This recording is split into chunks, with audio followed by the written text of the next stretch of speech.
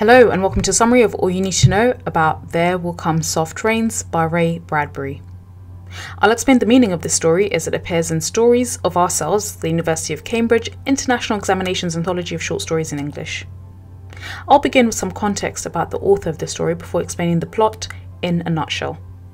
I will then analyse the story and then highlight important themes that you should be aware of when studying this text.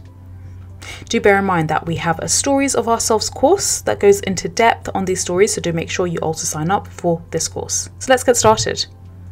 Now to begin with, when it comes to Ray Bradbury, he was born in 1920 and he died in 2012. He worked on a variety of genres, including fantasy, science fiction, horror and mystery fiction. And Bradbury himself cited H.G. Wells and Jules Verne as his primary science fiction influences. Bradbury identified with Verne, saying, "He believes the human being is in a strange situation in a very strange world, and he believes that we can triumph by behaving morally." Now, let's begin by looking at the plot of There Will Come Soft Rains. Now, it's August of 2026 in California. There's a fully automated house which announces that it's time to wake up. Yet the house is empty. Breakfast is automatically made and there's no one there to eat it.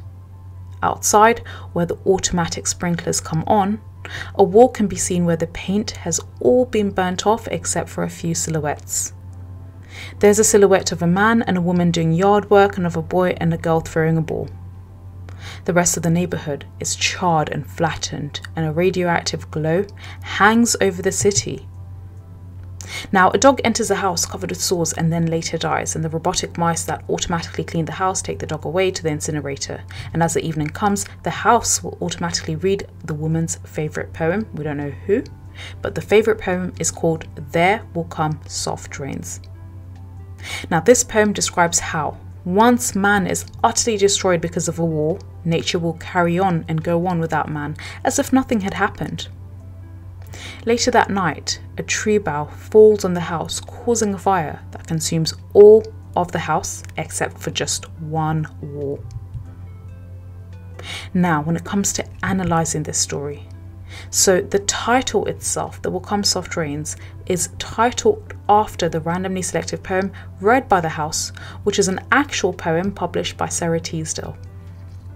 The poem communicates the idea that nature will outlast humanity and thrive once man's civilizations have been destroyed. The choice of the poem is ironic, considering that the house's family has actually been destroyed already. The silhouettes were burned into the side of the house after the nuclear explosion. Now, the publication date of the story, May 6, 1950, is actually temporarily significant, so this is another important piece of contextual information. This is because the nuclear bombings of Hiroshima and Nagasaki in Japan took place in August 1945, just at the end of the Second World War, and this is just 5 years prior to Bradbury's story's publication date. Now, within the story, there are allusions to this event in both the overall themes of the story as well as the details of the story.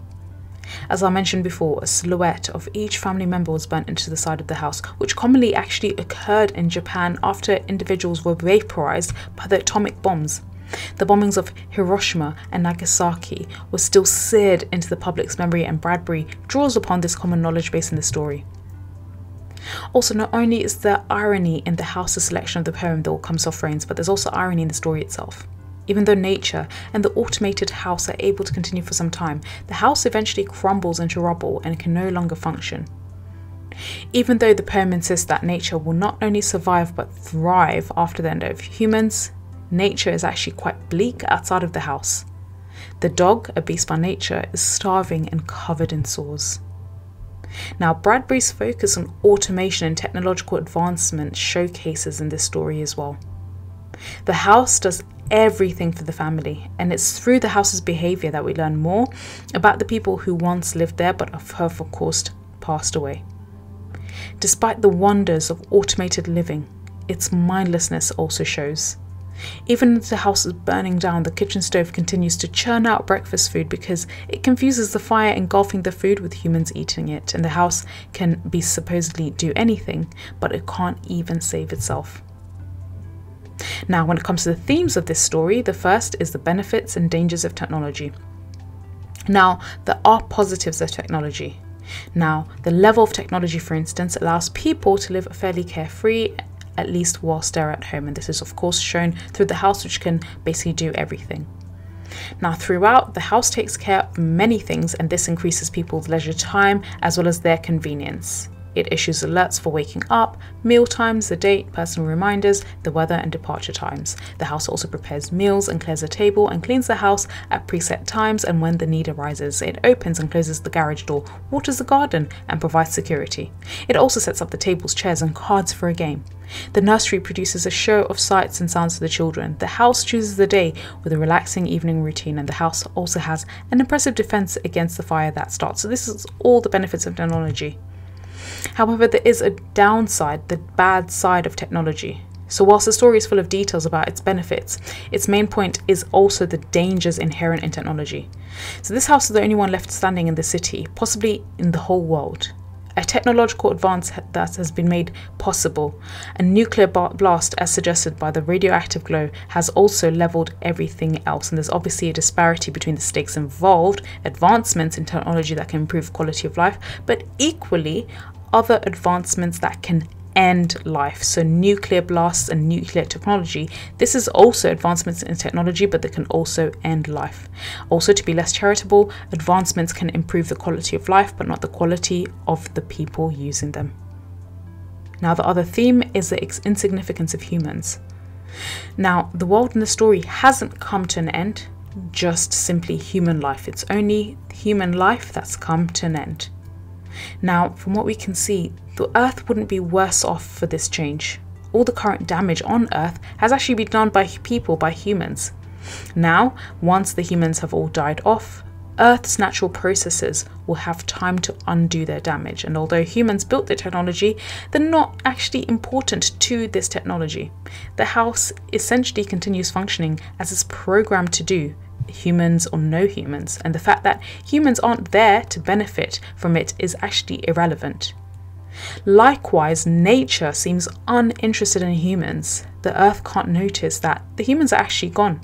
Any animal or insect life that survived the blast can focus on its own survival without facing any threats from people. Now, the same lack of regard is seen over the death of the dog, which, as a domesticated animal living off humans, can be included in the human realm. It dies without anything caring and is disposed without ceremony. It's disposed without its owners crying over it. For the mechanical mice, this dog is no different from any other mess that needs cleaning, and ultimately, humans need to care about their survival because nothing else does.